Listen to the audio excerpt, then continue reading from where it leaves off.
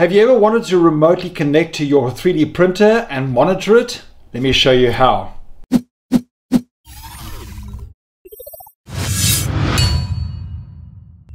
How's it, guys? In this video today, I'm going to show you how to remotely connect to your Ender 3 printer, or any printer for that matter, using a beautiful add-on called OctoPrint. OctoPrint runs on a Raspberry Pi, which I have over here, runs on a Raspberry Pi, and you load it in and it allows you to remotely monitor your printer, start prints, stop prints, even remotely monitor from away from your network outside in the office in the real world. So yeah, it is very useful. I'm going to show you how to install OctoPrint and set it up to do an initial print on your Ender 3. In the next video, what I'd like to do is show you how to connect directly to OctoPrint from Cura, which is a nice option. There's many plugins for OctoPrint. We can do Spaghetti Monster, Spaghetti Detective. That's a great add-on where it uses machine vision and machine learning to see if a print has failed. So that's a nice option, but I'm not going to show you how to install that in this one. I'm just going to show you how to install OctoPrint. So let's get going and let's get this installed. So the first thing you're going to need is a Raspberry Pi. A version 3B or a 4 will work really great, and a decent size SD card, at least a 16 gig SD card. You can get away with an 8 gig, but it does limit you a little bit. So rather get a 16 gig SD card and you're ready to go. So I'm going to pop this in my machine and we will start installing. We go off into the octoprint.org directory. I'll put all the links below for OctoPrint and for Etcher and for anything else that we need to make this work. So we're going to download OctoPrint from here, but now I really suggest that you support this project. Click on the link to support it. There's been a lot of work by Gina on this product, and it's an absolutely amazing product. It works really well, and she does it pretty much on her own. Once you click on the download button, you will click on the download OctoPi, and you will also need to download Etcher. So you will click on Etcher straight after clicking. So let's click on download OctoPi. It will start downloading, and I'm going to download Etcher at the same time. Okay, so we can just start downloading Etcher. It will open up into Etcher. Etcher is used to burn the OctoPrint onto the SD card so that you can run it off your Pi. So we can download this as well. Once those have completed downloading, we are going to install Etcher. So let's install Etcher. Once Etcher has been installed, we're just going to go find our downloaded file. So we'll go and open up Flash from File. And we open up the zip file straight away. We don't extract it or anything. We just open it directly from there. So then we click on Select Target, and we will find our SD card here. So we select that and we flash. That will burn the entire OctoPrint onto the flash drive and get it ready. It'll burn it, it'll verify that it's all correct, and once that is complete, we can continue. Once it's finished, you'll get this where it'll say you need to format the disk on drive E. Do not format it, just ignore it, just say cancel it, and that'll be the end of that. We can then open up our folder. One other thing is it automatically ejects it, so we'll have to just pull it out and put it back in. Do not format, and we'll go to the boot. Right, now in the boot file, we're going to look for the OctoPi WPA supplicant file. You want to make sure that you edit this file only in Notepad. If you do it in WordPad, you're going to run into problems, so do not use WordPad. Also, you can use Visual Studio Code, but in this case, Notepad is quite easy to use.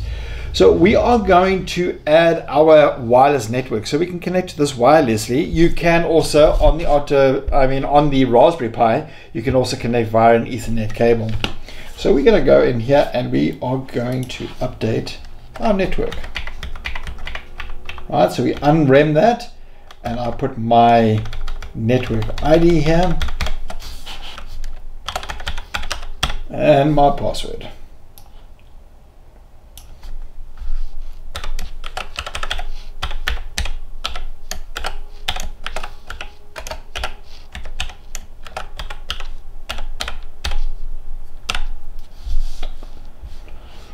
We are then going to save the file And that's it. So that's all I need to do now for this to be done, and we can now take the SD card out and fire up our Raspberry Pi. A few minutes later.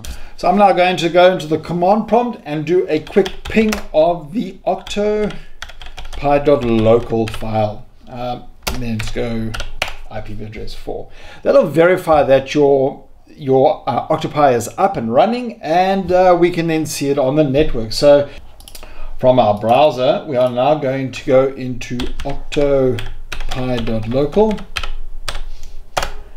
and that will open up our current version of OctoPi. So once you log in for the first time, it will ask you to do a setup wizard. So let's start that.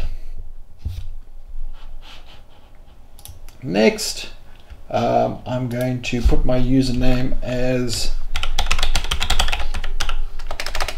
source and my password as this. All right. And we're going to say keep access control enabled. Next, you can allow anonymous usage tracking. I usually do that just to help them track any issues. So you click on that. You can also disable that if you want to. Click on next. The host IPS, I'm just going to leave it at 888, and we're going to get enable. So it will go and check to make sure that it can connect, and it will agree to that. Plugin blacklist. I suggest you do this because there are nefarious pieces of software out there, so they do keep a blacklist of ones that are not correct. So we enable the blacklist. Next, and your default printer settings. So we can set up our default printer. So I'm going to set this up as a I'm going to give it a name of Ender 3, and it is a model of general RepRap printer. Well, actually it's a generic Marlin printer. Doesn't matter what you put in here, but I'm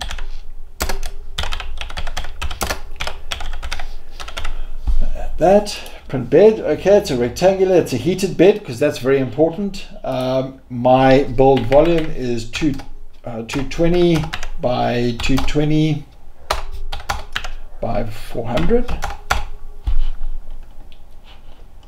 and that's it. Next, and we are all done. We can click on finish, and OctoPrint will boot up. Now it'll automatically log in for you, and you can set that it has selected the printer profile of Ender 3, which is the one that we selected at the bottom there. We can now plug in our USB cable into the printer and turn our printer on. It does automatically turn on when you plug it in because it's getting USB power, but it's better to have your normal power. So we turn that on, and we click connect. Now it'll attempt to connect to the printer, and once it's connected, you'll start seeing some information appear. So we've got the actual temperature of our bed, we've got the actual temperature of our head, we've got control. You can actually plug in a webcam as well, so you can remote monitor, which is really useful.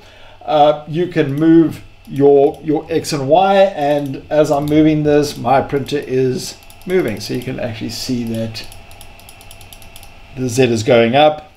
I can say move it at 10 at a time, move up my head, and you can see my head slowly moving over here.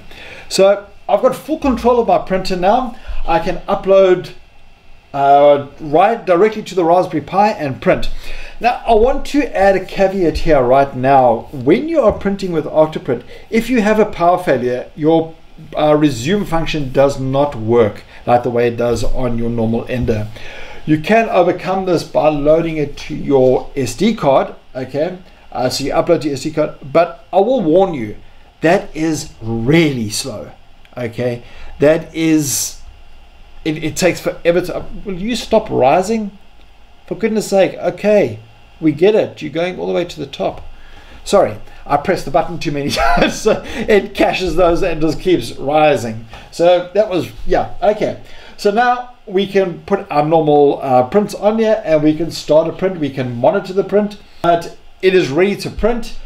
You've got a terminal here. This is really nice if you want to put in any G code. So guys, I suggest you go and install OctoPrint and give it a try. Run your prints through it. It is really good because I can then run this in my office, in my studio over here, go across to my office and run it from over there without it. I don't have to come and listen to my printer printing. I don't have to put my stuff on an SD card and dump it into the SD card, run over here, plug it in. I can just start prints here.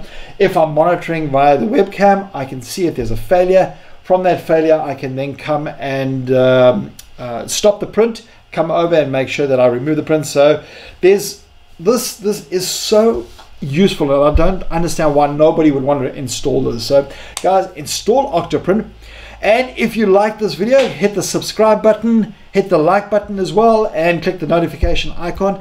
And also check out my Instagram. My daughter has pushed me to get my Instagram started, so now I'm running my Instagram. So go check out my Instagram feed. It's in the description below, and all the links are in the description below. Guys, stay safe, stay well during this period, and check back soon for more videos. Thanks, guys.